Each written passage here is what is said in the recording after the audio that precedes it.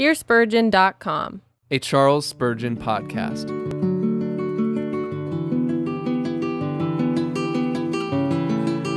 Paul's Desire to Depart. Sermon number 274.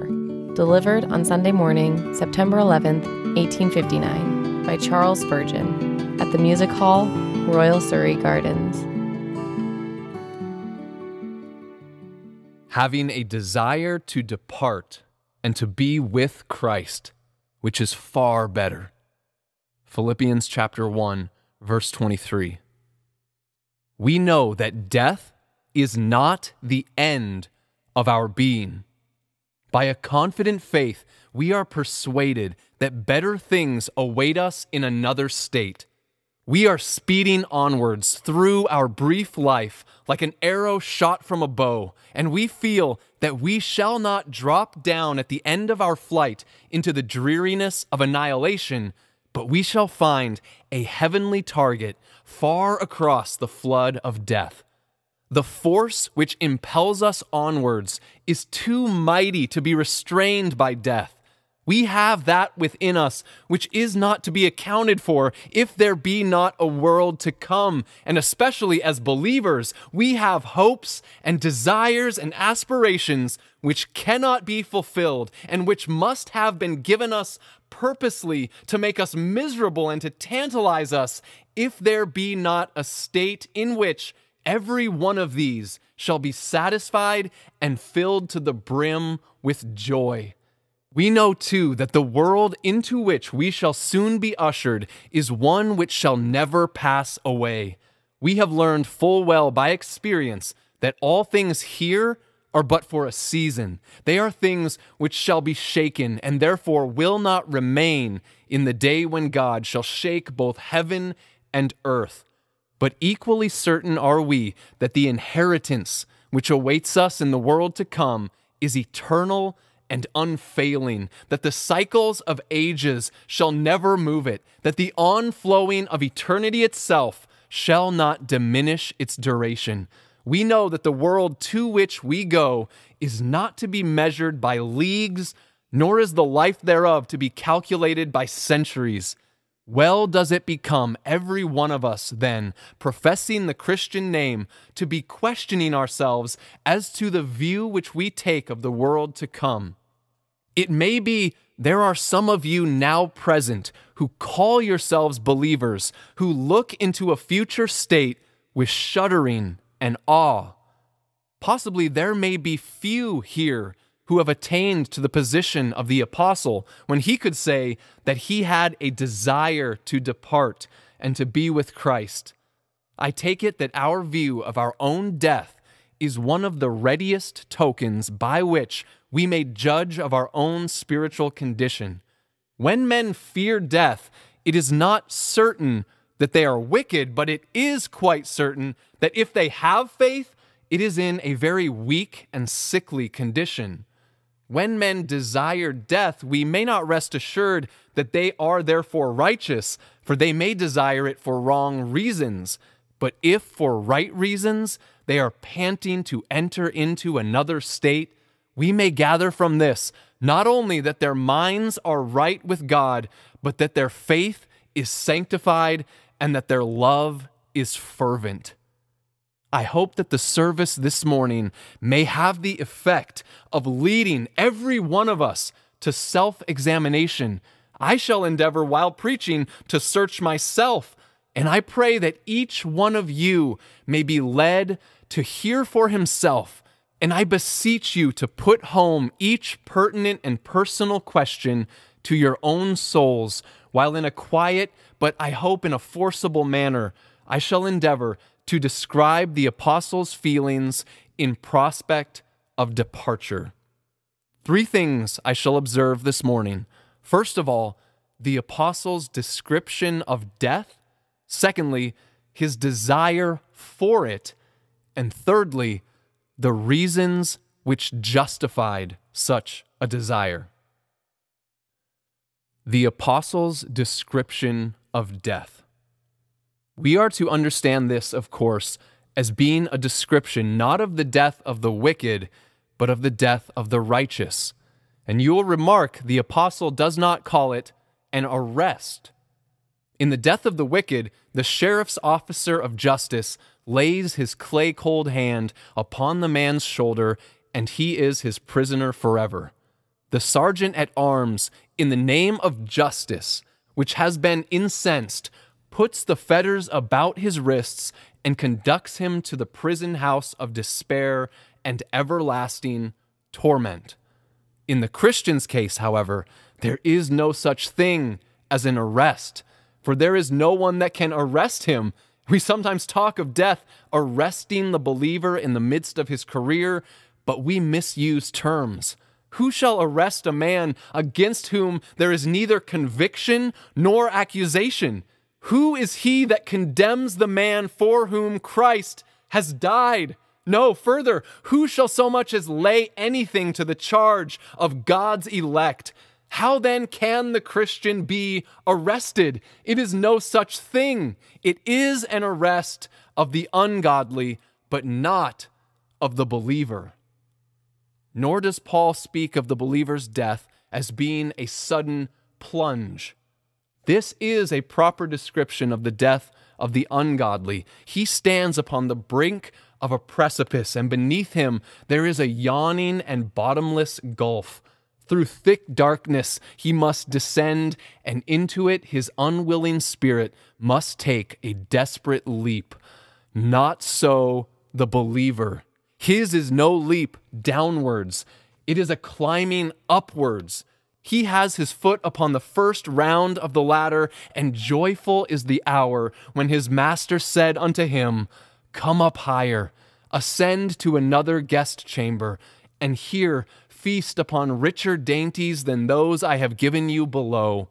Yes, it is no leap in the dark. It is no plunge into a cold sea. It is simply a departure.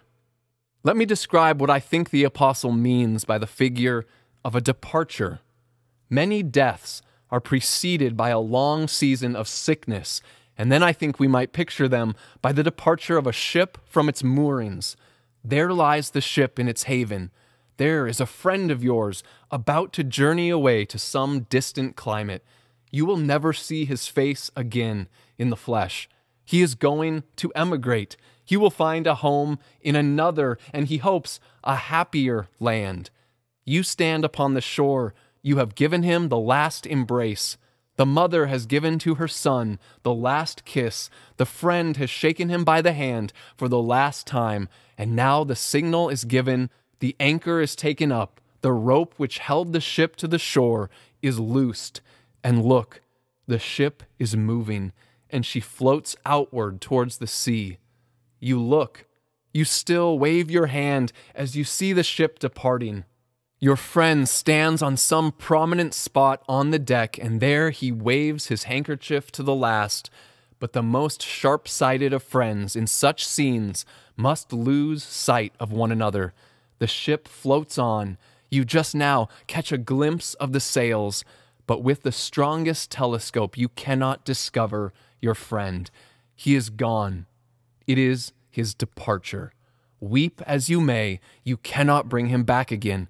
Your sorrowful tears may mingle with the flood that has carried him away, but they cannot entice a single wave to restore him to you. Now, even so is the death of many a believer. His ship is quietly moored in its haven. He is calmly lying upon his bed. You visit him in his chamber. Without anxiety of spirit, he bids you farewell. His grip is just as hearty as he shakes your hand as ever it was in the best hour of his health. His voice is still firm, and his eye is still bright. He tells you he is going to another and a better land. You say to him, Shall I sing to you, Begone, unbelief, my Savior is near? Oh no, says he, sing me no such a hymn as that. Sing me, Jerusalem, my happy home, name ever dear to me. When shall my labors have an end in joy and peace and thee? He bids you a last farewell. You see him for a little season. Even after that, although he is too far gone again to address you, It may be a partial insensibility seizes hold of him. He is like a ship that is just going out of sight. You look at his lips, and as you bow down your ear, you can catch some faint syllables of praise. He is talking to himself of that precious Jesus who is still his joy and hope. You watch him till the last heaving breath has left the body, and you retire with the sweet reflection that his spirit on a glassy sea has floated joyously to its post. Thus the believer's death is a departure. There is no sinking in the wave. There is no destruction of the vessel. It is a departure. He has gone. He has sailed over a calm and quiet sea, and he is gone to a better land. At other times, deaths are more sudden and are not heralded by protracted sickness. The man is in health, and he is suddenly snatched away, and the place which knew him once knows him no more forever. I am about to use a figure which will seem to you extremely homely and certainly could not be classical. I remember to have been once a spectator in a sorrowful scene. A company of villagers, the younger branches of the family, were about to emigrate to another land. The aged mother, who had not for some years left her cottage and her fireside, came to the railway station from which they must start on their departure. I stood among the sorrowful group as a friend and minister. I see the many embraces which the fond mother gave to her son and daughter, and the little ones, her grandchildren. I see them even now wrapping their arms around her aged neck and then bidding farewell to all the friends in the village who had come to bid them adieu. And well I remember her who was about to lose the props of her household. A shrill sound is heard as if it were the messenger of death. It sends a pang through all hearts. In great haste at the small village station, the passengers are hurried to their seats. They thrust their heads out of the carriage window. The aged parent stands on the very edge of the platform that she may take the last look. There is a sound from the engine, and away goes the train. I remember well the instant when that poor woman, leaning on her staff, sprang up from the chair with which she had been accommodated, and jumping from the platform, rushed along the railway with all her might, crying, "My children, my children, my children! They are gone, and I shall never see them again." The figure may not be classical, but nevertheless, I have been reminded of it by many a death. When I have seen the godly suddenly snatched away, no time to watch them, they are gone, swift as the wind itself could bear them, as if the hasty waves of the sea had buried them out of sight. It is our affliction and our trouble, but we must stand behind and weep, for they are gone beyond recall. Notwithstanding, there is something pleasant in the picture. It is but a departure. They are not destroyed. They are not blown to atoms. They are not taken away to prison. It is but a departure from one place to another. They still live. They still are blessed. While we weep, they are rejoicing. While we mourn, they are singing psalms of praise. Remember this, my brethren, in the apparel of mourning, and if you have lost friends of late, this may tend to console your spirits. Death to a believer is but a departure. Yet what a departure it is! Can you and I think calmly of it? The time must come when I must depart from wife and children and from house and home, when I must depart from everything that is dear to me on earth. The time is coming to you, O rich Christian, when you must depart from all the comforts of your estate, from all the luxuries of your household, from all the enjoyments which your rank confers upon you. And O poor Christian, lover of your home, the time is coming when you must depart from your cot, homely though it be, still dear unto you. You must leave the place of your toil and the sanctuary of your rest. We must mount as on eagle's wings far from this world. We must bid adieu to its green fields as well as its dreary streets.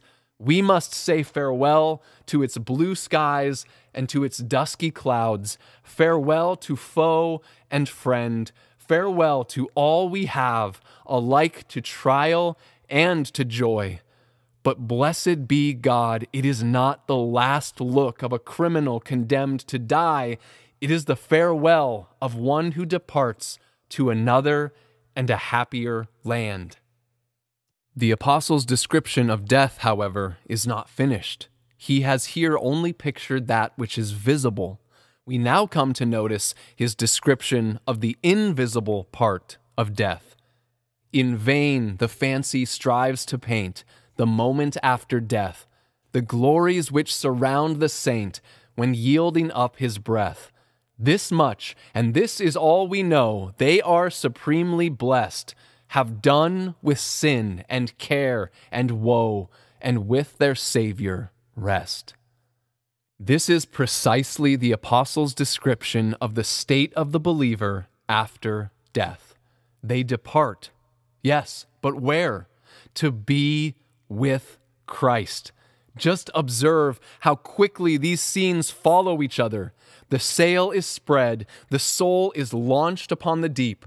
How long will be its voyage? How many wearying winds must beat upon the sail before it shall be reefed in the port of peace?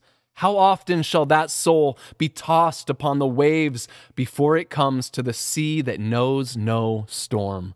Oh, tell it everywhere. Yonder ship that has just departed is already at its haven. It did but spread its sail, and it was there. Like the old ship on the lake of Galilee, there was a storm that tossed it, but Jesus said, "Peace, be still," and immediately it came to land. Yes, think not that there is a long period between the instant of death and the eternity of glory. There is not so much as space for the intervening of a lightning's flash.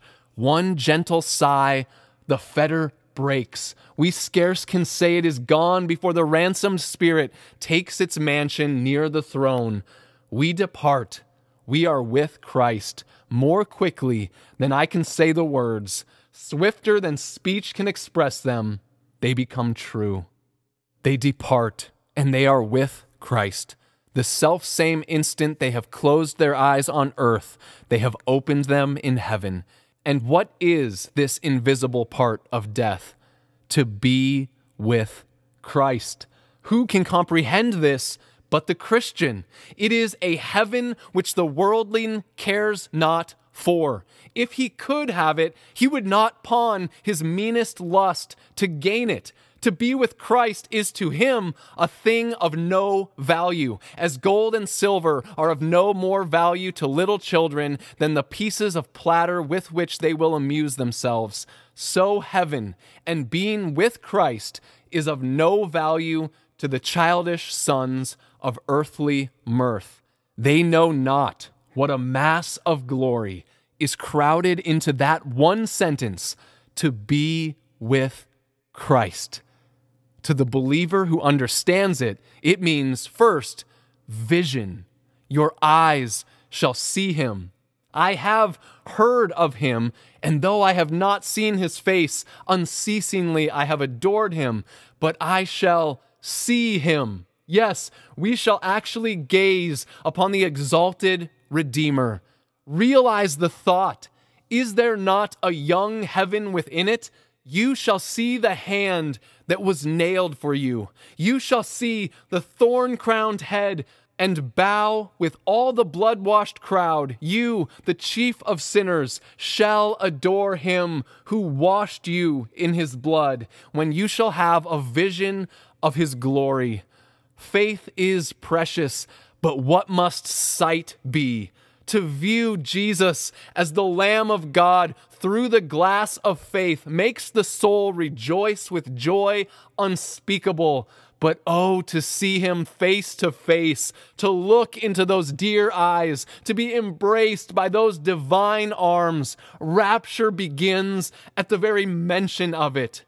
While I speak of him, my soul is like the chariots of Aminadab, and I desire to depart and to be with him. But what must the vision be when the veil is taken from his face and the dimness from our eyes, and when we shall talk with him, even as a man talks with his friend? But it is not only vision, it is communion. We shall walk with him. He shall walk with us. He shall speak to us. We shall speak to him. All that the spouse desired in Solomon's song, we shall have, and 10,000 times more. Then will he tell us his love. Then will rehearse the ancient story of the everlasting covenant, of his election of us by his own true love, of his betrothal of us through his boundless affection, of his purchase of us by his rich compassion, of his preservation of us by his omnipotence, and of his bringing us safe at last to glory as the result of his promise and his blood. And then will we tell to him our love. Then into his ear will we pour out the song of gratitude, a song such as we have never sung on earth, unmixed and pure, full of serenity and joy, no groans to mar its melody, a song enraptured and angelic, like the flaming sonnets which flash from burning tongues above. Happy, happy, happy day when vision and communion shall be our fullness, to be with Christ, which is far better. Nor is this all. It means fruition of Christ.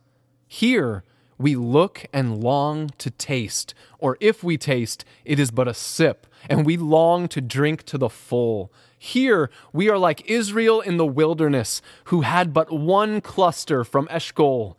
There we shall be in the vineyard. Here do we have the manna falling small like coriander seed, but there shall we eat the bread of heaven and the old corn of the kingdom. We have sometimes on earth lusts, ungratified desires that lack satisfaction, but there the lust shall be slain and the desire shall be satiated. There shall be nothing we can need. Every power shall find the sweetest employment in that eternal world of joy. There will be a full and lasting fruition of Christ. And last of all upon this point, there shall be a sharing with Christ in his glory, and that forever. We shall see him. Yes, and let us have the next sentence, and shall be like him when we shall see him as he is. O Christian, antedate heaven for a few years. Within a very little time, you shall be rid of all your trials and your troubles. Your aching head shall be crowned with a crown of glory. Your poor panting heart shall find its rest and shall be satisfied with fullness as it beats upon the chest of Christ. Your hands that now toil shall know no harder labor than harp strings can afford. Your eyes now suffused with tears shall weep no longer. You shall gaze in ineffable rapture upon the splendor of him who sits upon the throne. No, more, upon his throne you shall sit. He is King of kings, but you shall reign with him. He is a priest after the order of Melchizedek, but you shall be a priest with him. Oh, rejoice! The triumph of his glory shall be shared by you. His crown, his joy, his paradise, these shall be yours, and you shall be co-heir with him who is the heir of all things. Does not this very description of the unseen part of death stir up in the heart of the believer a longing to depart and to be with Christ, which is far better? I have thus, as well as I was able, spoken upon the first part. And now, my friends, let us consider the apostles' desire. How differently do men regard death. We have seen men shriek at the prospect of it. I have seen the man driven to madness when the skeleton king has stared him in the face. Pacing up and down his chamber, he has declared with many a curse and imprecation that he would not and could not die, shrieking so that you could scarcely bear his company. He has looked forward to death as the concentration of all despair and agony, and he has vainly striven with all his might not to die. When he felt at last that death was stronger than he, and that he must get a desperate fall in the struggle, then has he began to shriek and to cry in such a strain that scarcely could demons themselves excel the despair concentrated in each shriek. Others we have seen who have met death somewhat more calmly. Biting their lips and setting fast their teeth, they have endeavored to keep up appearances even in the last moment, but they have endured the inward suffering, betrayed to us most plainly by the staring eye and the awful look. Others too we have seen who, callous through sin, totally deserted by God's Spirit and given up to a seared conscience, have gone to their death with idiot resignation. They have even played the madman yet more fully and have tried to brag and to bully even in the jaws of hell. Many Christians have we met, true believers, who can go so far as to say that they were willing to die. Whenever the solemn hour should come, they were prepared to go up to their chamber and stretch themselves upon their bed and say, "Lord, now let your servant depart in peace." But the apostle had gone further than they. He said he had a desire to depart, and the desire was a strong one. The Greek word has much force in it. He pants, he longs to be gone. I might paraphrase it by one of the verses of an old hymn. To Jesus, the crown of my hope, my soul is in haste to be gone. He desired not to get away from earth, for he loved to serve his master, but he desired to be with Christ, which he declared to be far better. I ask you, if you were in Paul's condition, would not such a desire contain the very fullness of wisdom? There is a ship at sea, fully laden. It has a precious cargo of gold on board. Happy is the kingdom that shall receive the wealth which is contained within its hold. Would you not, if you were a possessor of such a vessel, long to be safe in port? The empty ship needs scarcely fear the water, for what has she to lose? If it casts its ballast into the sea, what is it the poorer? But when the ship is full of treasure, well might the captain long to see it safely moored. Now, Paul was full of faith and love. He could say, I have finished my course, I have kept the faith. And what wonder, therefore, that he was longing to be safely anchored at home. So the soldier, who in the midst of battle has smitten down foe after foe, knows that a high reward awaits him. He has charged upon the enemy and driven them back in many desperate struggles. He has already been victor. Do you wonder that he wishes the fight now were over, that his laurels may be safe? If he had played the coward, he might long that the campaign should be protracted, that he might redeem his disgrace. But having so far fought with honor, he may well desire that the garment rolled in blood may be rolled up forever.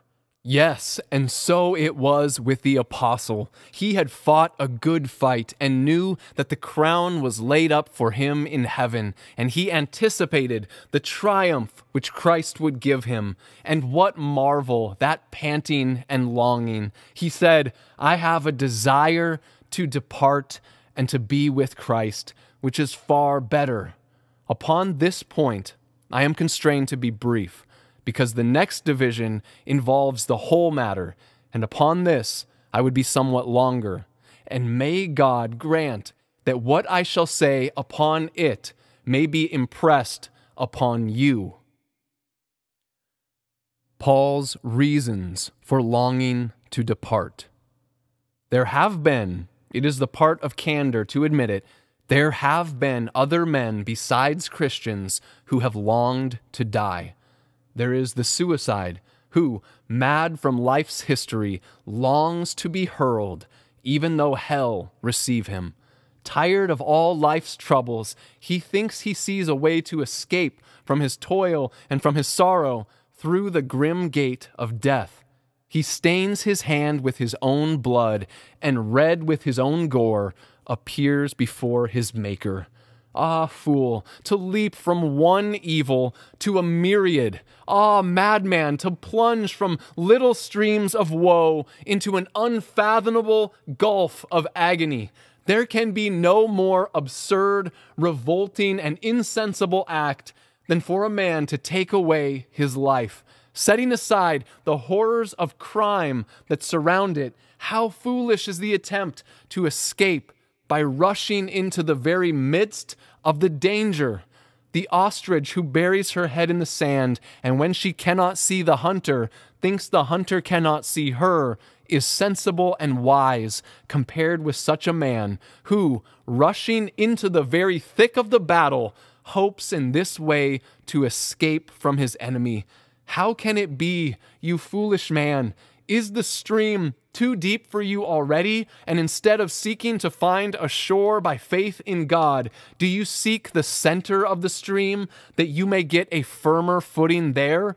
O foolish generation and unwise, put up your sword into your scabbard and do yourself no harm, for harm you will do if you rush into a greater evil to escape the less. There have been other men who with a so-called philosophic spirit have desired to die. Some men are sick altogether of mankind. They have met with so many ungrateful and deceitful wretches that they say, "Let me get rid of them all. Oh, for a lodge in some vast wilderness where rumor of oppression never more may reach mine ear." And they have thought to find this lodge in the wilderness of death. And so they long for the wings of a dove to flee away from the degenerate race of men. Not so this apostle. He was no such coward as to fly from evils. He sought to better them. The apostle loved his race. He was no man-hater. He could say that he loved them all, and thus he had prayed for them all. He had carried them in the bowels of Christ continually to the throne of grace. Others, too, have thought by getting out of the world they should get rid of their disappointments. They have struggled very hard to get rich, or they have striven for fame, and they have not succeeded in their ambitious designs, and then they have said, "Let me die." Now, the apostle was never disappointed in seeking wealth, for he never cared for it. He had no desires whatever beyond food and clothing. He wished for nothing more, and as for rank, that he utterly despised. He treaded beneath his feet as the mire of the streets, all the honors that man could give him. Nor was the apostle in any sense a disappointed man. He had sought to spread his master's fame, and he had done it. He had a standard to plant, and right well had he planted it. He had a gospel to preach, and he did preach everywhere with all his might. He was a singularly happy man, and therefore he had no such cowardly reasons for desiring to depart. Nor did he wish to die because of old age, for he was not an aged man when he wrote this epistle. He was just then, I suppose, in full vigorous health, and though in prison, I do think that an angel might have ransacked the whole world before he could have found a happier man than the Apostle Paul. For a man's happiness consists not in the wealth which he possesses. In the bare dungeons of Rome, Paul, the tent maker, had a glory about him which Nero never had in all his palaces, and there was a happiness there to which Solomon in all his glory never had attained. So then, the desire of Paul to depart is for these reasons far superior to the desire of the mere philosopher or of the disappointed worldling. What then made Paul wish to depart?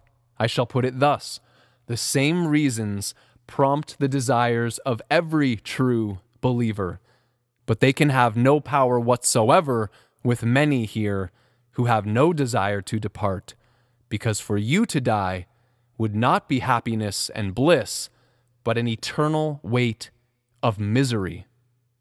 First, the apostle felt a desire to depart because he knew that in departing and being with Christ, he should be clean rid of sin. Paul hated sin. Every true believer does the same. There have been times with us, brothers and sisters, when we could say, "O wretched man that I am, who shall deliver me from this body of death?"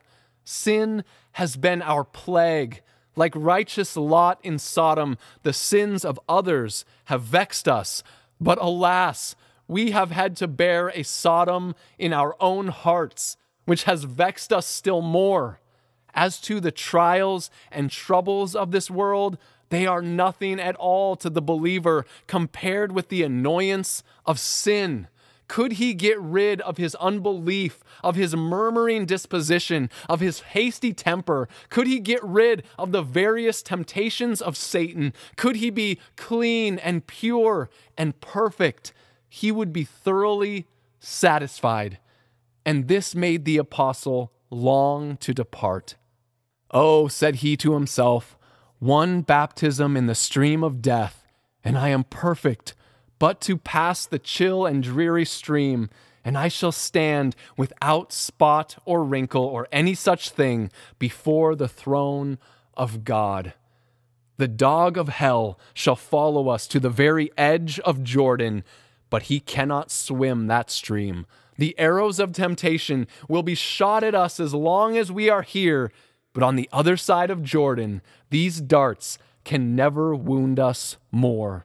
Rejoice, then, believer, in the prospect of death, because in dying you are once for all clean rid of sin. When I lay down this body, I have laid down every infirmity and every lust and every temptation, and when clothed with that house which is from heaven, I have wrapped around my waist perfection and unsullied purity. But O you that believe not in Christ, you do not desire to die for such a reason as this. For you there is no such a prospect. For you to die will be but to plunge deeper into sin. You sin now, and when you die, your spirit will descend to hell, where in the midst of fit companions whose guilt is ripened, you shall spend an eternity in curses and blasphemies. O sinner, today you sow your sins in the furrows, and when you die, you shall reap the harvest. Today you break the clods. Today you work in the husbandry of iniquity. Then there shall be a shouting of an awful harvest home. When pressed down with the sheaves of your sins, divine justice shall bring forth the harvest of misery and torment to you. You have reason enough to long to live, because for you to die is to reap the reward of your iniquities. Again, Paul longed to die for another reason, because he knew that as soon as he should depart, he would meet his brethren in faith who had gone before. This desire also prompts you and me. I long to see, though it is but a few hours since we have lost their society, those two sisters and the dear brother who during this week have departed in Christ, worshiping among us but a few days ago. It seems a strange thing to talk of them as being in heaven, but there they are, far from the reach of mortal vision. At our departure, we shall see them. It was our happiness to see them not long before their departure, and to mark it down as one of the highlights of our life, that these three, all of them alike, died in quiet peace, singing themselves into heaven, never stopping their song so long as memory and breath held out. We shall see them, but we have others we are longing for. Some of you may remember the departed wife, scarce cold within her grave. Many of you look back to dear little ones taken away in their infancy, carried off to their father's God. Many of you remember aged parents, those that taught you the way of God, the mother from whose lips you learned the first verse of Scripture, and the father upon whose arms you were carried for the first time up to the house of God. They are gone, but the joyous reflection remains that we are going in the same direction and that we shall meet them soon. Some of us can look back through generations and trace our pedigree through the saints, and we are longing for the time when the whole band of us, those who have gone in olden time and those who remain, may sing together that new song of praise to our common God.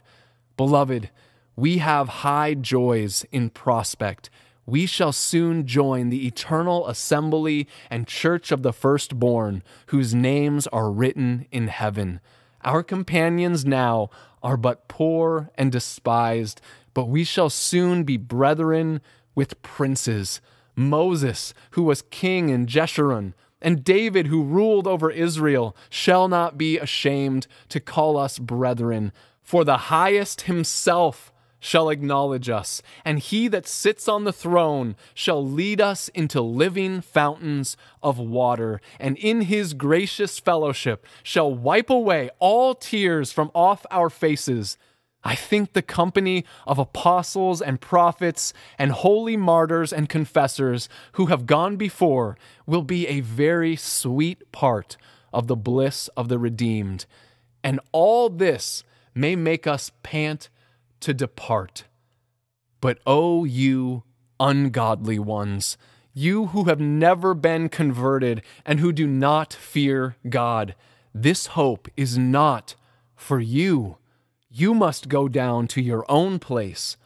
And where must you go? To your drunken companions damned before you? Must you go down to the pit with harlots and with the profane? Where?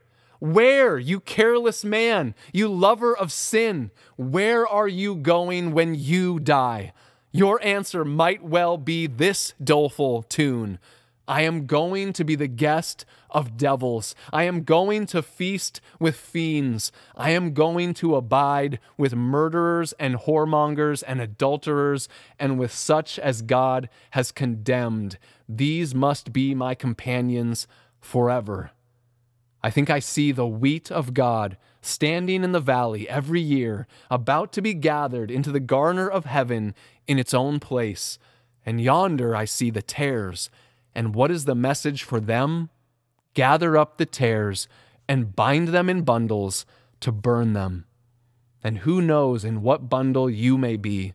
You may be bound up in the same bundle with murderers and suicides.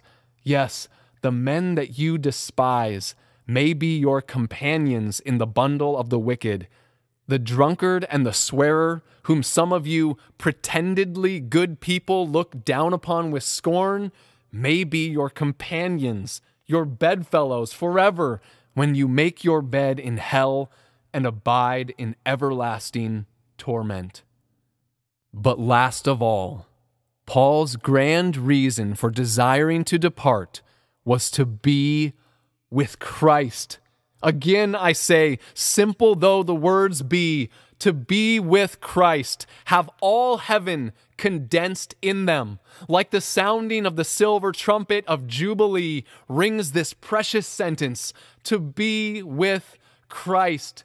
Like the harps of the glorified, like the singing of the redeemed, like the hallelujahs of paradise, does this ring upon our ears.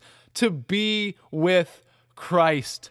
Lift up your voices, you seraphim. Tune your hearts anew, you angels. Shout for joy, you blood-washed. But your loudest strains cannot excel the thundering glory of this magnificent but brief sentence. To be with Christ, which is far better. This, my beloved, this shall well repay the tiresome pilgrimage of life. This reward shall be sufficient for all our contests with temptation, for all the shame we have endured in following Christ in the midst of a wicked generation. This shall be all the heaven that our largest desires shall crave. This immensity of bliss shall stretch across eternity. But oh, unbeliever, what have you to do with such a hope as this? You cannot desire to depart and to be with Christ, for what is Christ to you? Today you despise him. The man of sorrow you esteem not. Jesus of Nazareth you do not regard. He is preached to you every Sunday, but you despise him. With many tears have I presented him to you, but you have shut your heart against him. He has knocked at your door, but you will not admit him. Beware you that despise Jesus, for in another world you shall see him after another fashion. You too shall be with him, but it shall be but for an instant. Summoned before the bar, dragged reluctantly to his dread tribunal, you shall see him whom you despise. You shall see him and not another. But oh, with what astonishment will you behold him, and what amazement shall seize upon you. You shall see him, but no longer as the humble man. His eyes shall be as flames of fire. Out of his mouth shall go a two-edged sword. About him shall be wrapped the rainbow wreath, the robes of storm. And he shall speak in louder tones than the noise of many waters. And in great thunderings shall he address you. Depart, you cursed, into everlasting fire in hell, prepared for the devil and his angels. Oh, kiss the Son, lest he be angry and you perish from the way, when his wrath is kindled but a little. Oh, go to your houses. May God the Spirit draw you to your chambers, and may you there be led to fall upon your knees, confess your guilt, and humbly seek for pardon through that precious blood which flows freely this day, and which will freely give pardon to you if with all your heart you seek it. May God's Spirit lead you so to seek that you may find, and may you and I and all of us in the day of our departure see the land before us, the happy shore of heaven. May we know that as our vessel sails from earth, it shall only take a hasty voyage to be with Christ, which is far better. God the Spirit visit you now. God the Son bless you. God the Father remember you through Jesus. Amen. Thank you for listening to this sermon originally preached by Charles Spurgeon. Some of the older language has been updated. Please visit us at hearspurgeon.com, where you can find a PDF version of the original manuscript as well as many other resources. Feel free to duplicate and distribute this material, but please do not charge anyone for it or in any way alter the content without permission. You can support this ministry by subscribing, liking, following, sharing, and leaving us positive reviews. Most importantly, please join with us in praying that God would use these sermons to both save those who are lost and impassion his people for his glory.